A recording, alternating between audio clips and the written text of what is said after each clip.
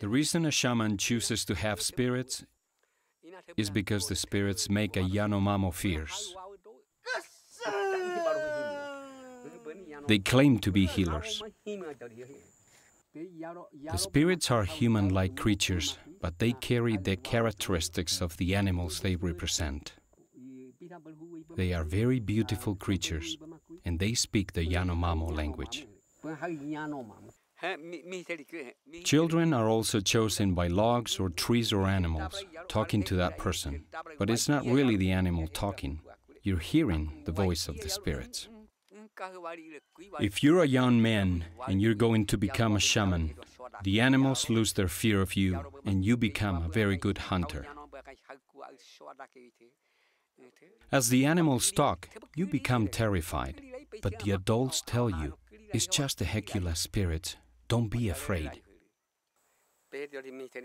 I desire to have my own spirits so I could be a protector for my people. Even though they promised us all this over and over, we found ourselves living meaningless lives. We continue to suffer. Many times as a shaman, you try to heal this child. You told the women, don't cry, I am certainly a healer. But many times the child would die, and you knew you lost when your demons started to wail. And in spite of all the spirits we had, we lived in constant fear of the spirits. As shamans, the one we fear the most is the one who lives in the heaven of heavens. We called him the enemy god. Our spirits were terrified of him.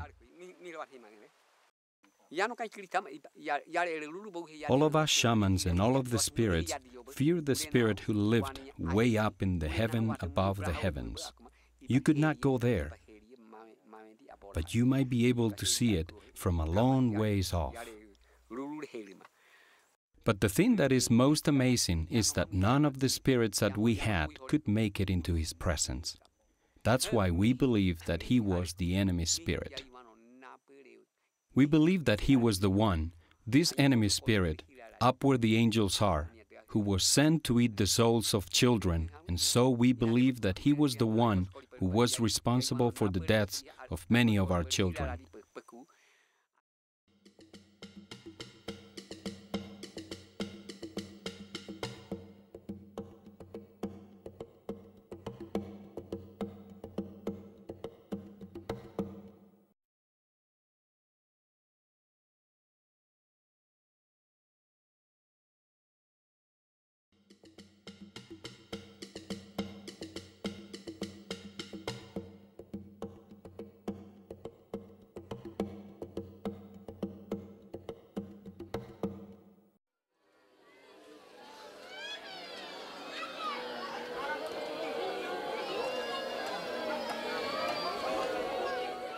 A shaman is somebody who can work voodoo, who can work black magic. He's somebody in contact with Satan and his demons, and a shaman, most of them who are real shamans, are people who really have a supernatural power from Satan. They'll tell you that everything that they know, everything that they do, Satan taught them.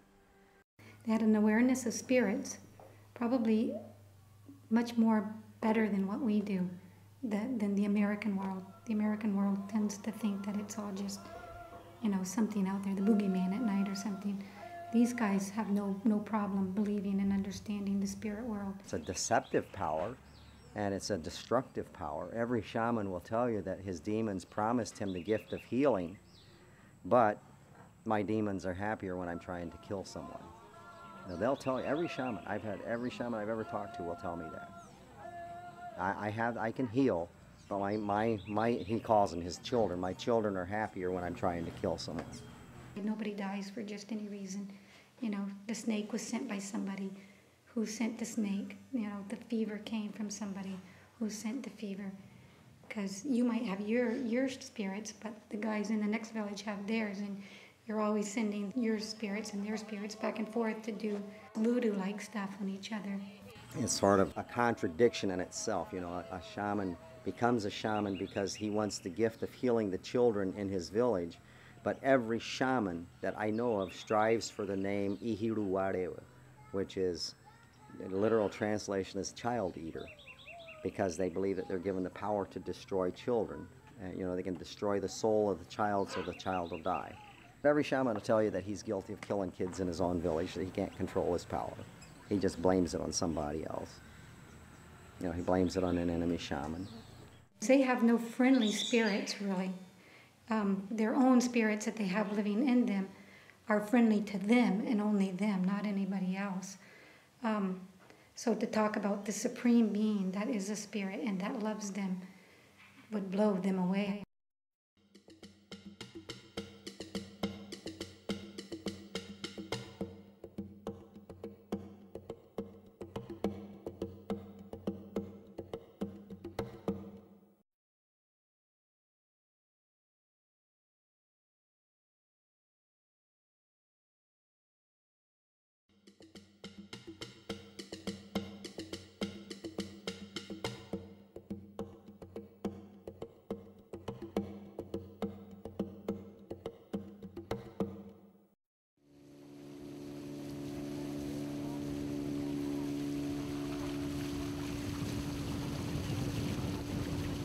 That was a village called Aratateri, and I just wanted to be in villages where no other missionary had ever gone. When we were near in the Shabra, you could hear the shamans chanting. I think there were visitors from other villages, and so when shamans get together, they usually have some big kind of chanting and doing spiritual things together, And they were actually trying to heal a sick person. When we walked into the village, it was like somebody turned off a switch. They just quit their witchcraft. The chanting, everything stopped. And we were surrounded instantly with guys with machetes and axes and bows and arrows and yelling and screaming like they do. And we spent the night in the village, and the next morning I got up and I went over to the part of the village where the old shaman, the guy who actually, they would have called him not only the shaman, but the Bodu-Omu, which in the literal translation of a Bodu-Omu is the one who lives with us. I sat down in the hammock and I'm talking to him, and we were talking about stuff, and for some reason I mentioned the word Dios. I want to tell you about Dios or something. I used a Spanish word. And he got really excited. He said, I know who you're talking about. And he said, you're talking about Yai Wanonabälewä, the enemy god. He said, he's Yai Goethe, the greatest of all the spirits. He said, there's no one else like him. He is the most powerful of all. And he said he lives up in the heaven of heavens, up in the Duku Duku Misi is how he said it. And he said where he lives, he said there's a crystal clear river flowing. It's called the Wararai'u. And Wararai or Wararau is what they'll use for the word for a glass, a clear glass. And he said, if you could just drink of that water, you would never die. You'd never get sick. He said there's fruit trees up there that bear all the time. He said there's fruit all the time. And those fruit, if you ate of the fruit, he not only said you wouldn't only be hungry, he said you would never ever get sick. And he said there's beings up there that are making noise all the time. He said it's a noisy place. It's a happy place, but it's a noisy place. He said there's no darkness, there's no sickness, there's no hunger, there's no death. And I said to him, Shoabe, how do you know that? And he said, well, my children, my demons, my Hekra, have showed me this place from a long ways off. And they showed me all that he has, the beauty of what he has. And he said, but he won't share it with the Yanomami. He hates the Yanomami. So in other words, Satan showed him the truth, but then twisted it into a lie, because we know that God does love the Yanomami, that God does want to share that with the Yanomami. And the enmity is really between God and Satan, not God and the Yanomami. And I'm sitting there taking this all in about, the shaman and about God. And, I'm thinking, boy, this guy's read Isaiah, because it sounded like, some of the portions of Isaiah talking about heaven. And then he turned to me and he looked me right in the eyes and he said, and you have Gamano Uhudibu. He said, you have his spirit living in you. He said, you have his spirit living in you. And I'm 17 years old, sometimes even wondering whether I was even saved because I wasn't walking with the Lord. I knew that. When he said that to me, when he said, and you have his spirit within you, I said to him, I said, Schwabe, how do you know that?